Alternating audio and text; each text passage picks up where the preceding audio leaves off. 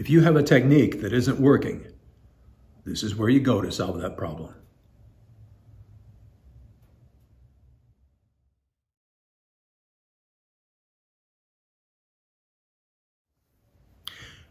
When I say fundamentals, I bet what comes into your mind is a skill set of basic techniques. The trouble is the skill set of basic techniques is different for every martial art, every style, every weapon.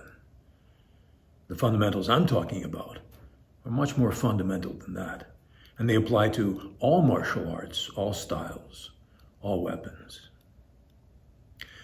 When you have a technique that isn't working, these are the fundamentals you go to fix it. When you want to bring your performance up a level, these are the fundamentals you work on.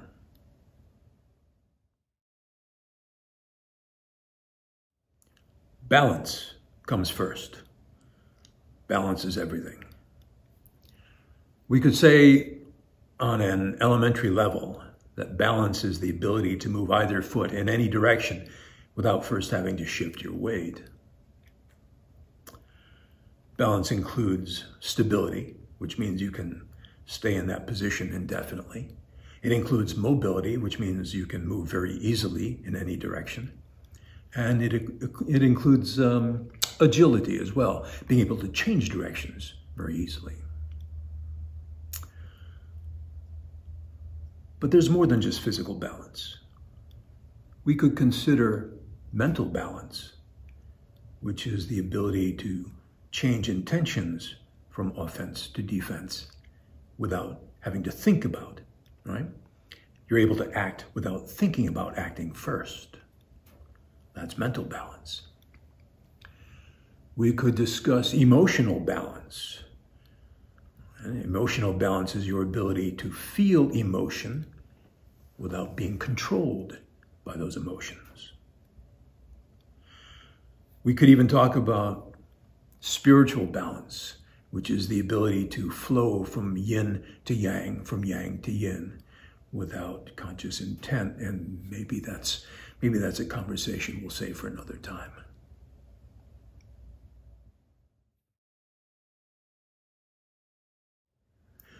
Line is the perfect relationship between each part of your body to every other part of your body. When your line is correct, you deprive your opponent of some choices and you force him to make other choices. When your line is correct, you are a fortified position, able to defend or attack with equal ease, without unnecessarily making yourself vulnerable.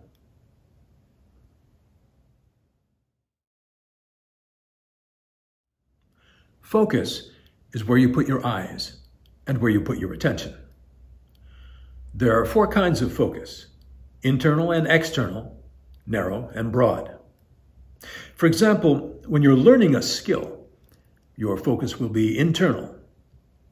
And it will be first internal narrow as you go through this mental checklist of all the details. You're learning your fighting stance or your on-guard stance.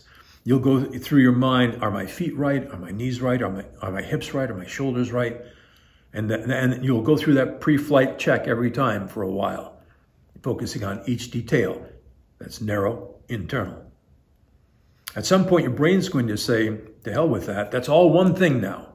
Tired of going through that list. That's a shift from narrow internal to broad internal. Now, the thing of it is, when you fight, your focus can't be internal. You can't be thinking about your feet or your balance or, all that has to be in place. That has to be reliably in place.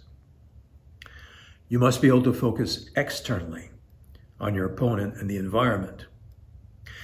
A broad external focus takes into account everything in the environment, plus the gestalt of your opponent as a whole. Narrow external focus is when you're looking for a particular cue or a particular tell so that you can anticipate your opponent's next action. In practice, you go from narrow to broad external back and forth all the time. It's like driving a car. When you're driving, your main focus is broad external, the road in front of you and what you can easily see ahead. But still, you flick your eyes regularly to the rear view mirror or your side mirrors to check other directions, and then back again to the focus in front of you. So that's shifting from a broad external focus to a narrow external focus and back and forth again. And that's basically what you do when you fight.